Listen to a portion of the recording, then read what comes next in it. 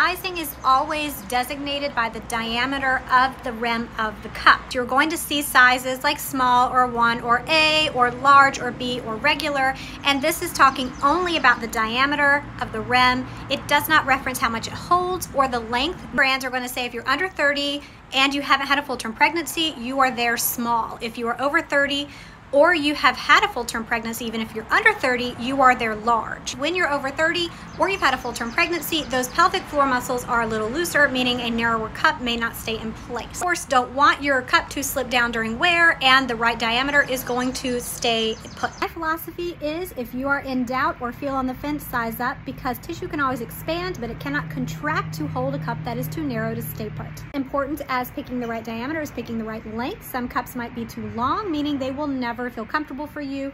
And of course, there's also firmness and capacity to think about, but the quiz on Period Nirvana does take all of that into account.